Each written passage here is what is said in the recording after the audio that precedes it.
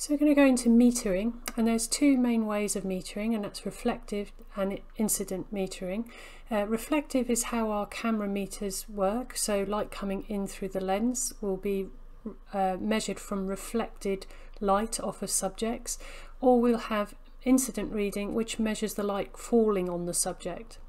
So here is an example of incident reading where the light falling on the subject is being read by the handheld meter.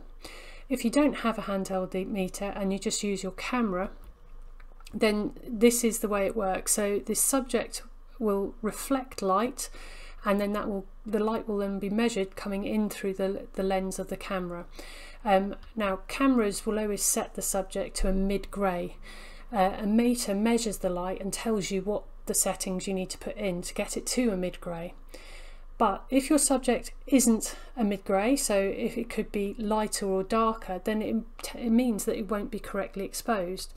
If your subject is a mid-grey, then it will be a mid-grey on the actual result. If it is darker than a mid-grey, your camera is going to convert it to an 18% grey. And if it's lighter than mid-grey, again your camera is going to convert it to a mid-grey.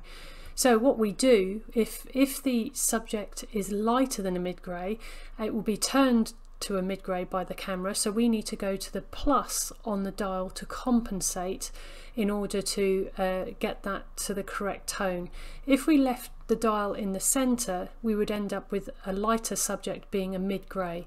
So we compensate for what the camera is programmed to do by going to the plus on the dial, and you can see the little plus symbol. How much you do this by depends on the actual the original brightness of the subject, so it's not necessarily all the way to the 3, it could be just a third or 2/3 of a stop, which are these little in between dots, or it could be a full stop or more.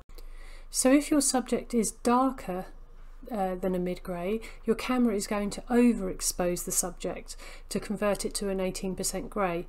So what we do on the dial is go to the minus in order to compensate. So metering is the measurement of light that we need to get the correct exposure. And exposure is a balancing act of aperture, shutter speed and ISO.